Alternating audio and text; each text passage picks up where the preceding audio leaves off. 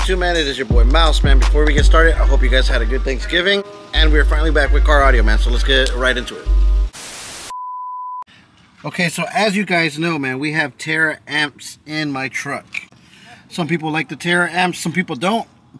I was one of those people who once never actually wanted to give the Taramps a try, or, you know, even hear anything about them, because I was a big Kicker JL Audio guy. Look, the JL Audio's right there.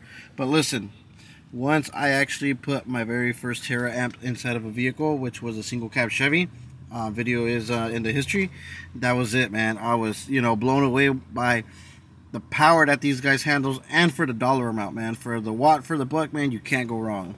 But, big but, you have to know how to adjust them and what you have to do with these guys, man, because these guys are power hungry, and the adjusting gains and everything, man, you have to know what you're doing to get the best sound out of these guys.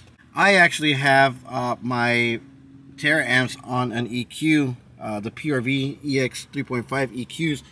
I haven't used DSPs yet, but I'm not going to talk nothing bad about them till I actually use them. But man, these EX PRV EQs, man, these are definitely, you know, very, very good. I'm very, very happy with them. Makes my mid sound really good. But we'll make a video about these guys later on. But man, for now, let's concentrate on these guys. So for the Taramps, we have our level, we have our crossover, which is high pass and low pass, and then we have our frequency and boost. The bass boost, we don't need these because these are for bass stuff like that, and this amp is actually for mids and highs. And I'm going to show you what you need to do to adjust this guy so you have good, you know, vocal coming out of it. Okay, so obviously, you know, if you are a car audio guy, man, you know what the crossover is for, high pass and low pass. And as you can see, I got mine somewhat set to almost 90 on the high pass, but it's kicked back a bit, you know what I'm saying? So we'll say it's like pretty much at like 85, 80. So high pass is like 85. But now if you see my low pass, it is actually kicked over as well too.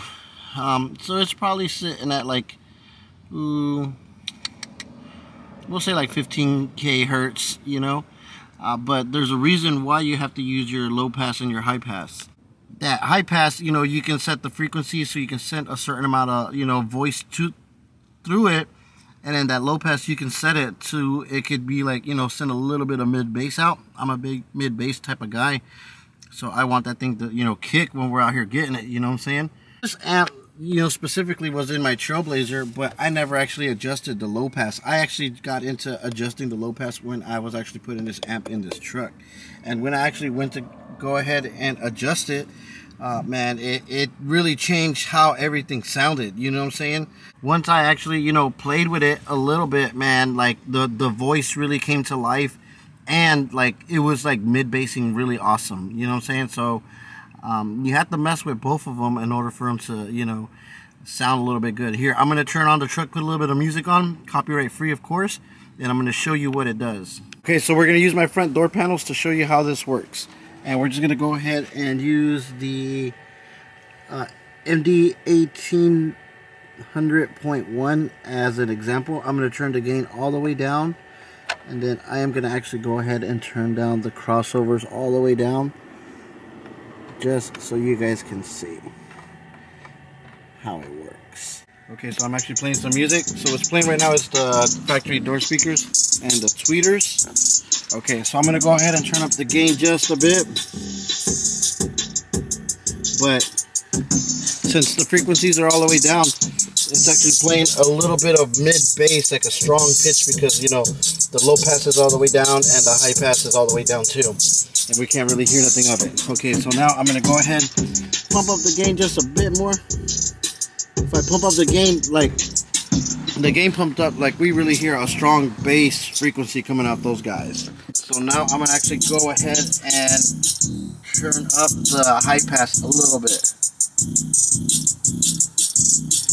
And it eliminated a lot of the mid bass coming out of that guy. I don't know if you guys can hear it. Right there, it's completely like, it's still there, but very faint. So right now I am actually turning up the low pass a little bit. You hear it?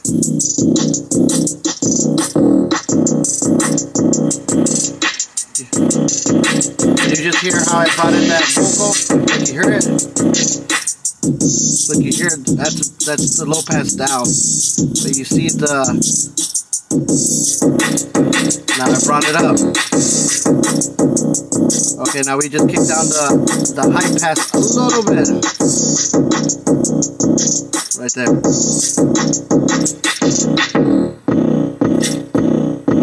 Did you see how different it sounded with the low pass and the high pass being adjusted? Now it really like...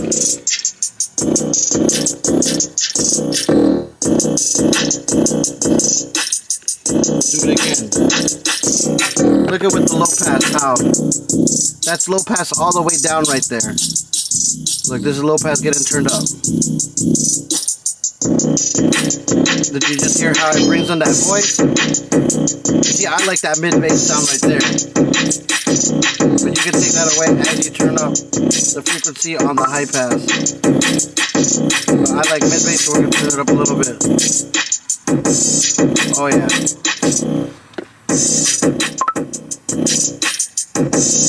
Okay, so did you guys notice the difference in it, man? Like it you have to know how to adjust those Taramps, you know, really well, and sit there with them for a little bit till you actually get the sound that you want. So once you actually adjust those things, man, they really sound really good. And with the help of those PRV crossovers, it makes them sound even better, you know. The day before I actually went to go adjust my system, I actually was looking up videos on how to really adjust them. They just showed like the amps on the dyno and, you know, quick things, but never, you know, explain to you what really goes on with those low pass and high pass frequencies. And if you ever like look around, so many people are using those Taramps, but you know, there are probably people out there that really, you know, are car audio guys and know how everything works and really fiddle with them. But just like the average Joes very first time getting these Taramps don't know what to do, they're going to be lost. And that's what this video is for, to help you out. Have a whole big system and have all these Taramps and only really mess with like the high pass and the level, and never even touch that low pass, and you're not even getting the full experience out of your sound system, you know, mids and highs. And like I just said, man, I actually had that 3000.1 in my Trailblazer, which we will be getting started on that here soon, probably in a couple weeks. I had that amp in there, and I just messed with the high pass and the level in that guy, and you know, fiddle with my EQ, but I never actually got to really experience the actual voice, and it could have been like 10 times louder, man, you know what I'm saying? But it's when I really started adjusting the sound system in the white Silverado, that's when I, you know, started, you know, seeing like, oh dang, like this makes it sound pretty good, you know what I'm saying? And I have other friends that, you know, mess with the Taramps, and they probably know how that works, but I didn't, you know what I'm saying? I'm not even gonna lie to you, but you know, I fiddled around with it and I got it to learn, and now I'm sharing you guys you know, how it works. Gonna be it for today, man. It is Sunday, man. I'm gonna try to edit this video and drop it for you guys, you know, have something to watch to end Sunday night.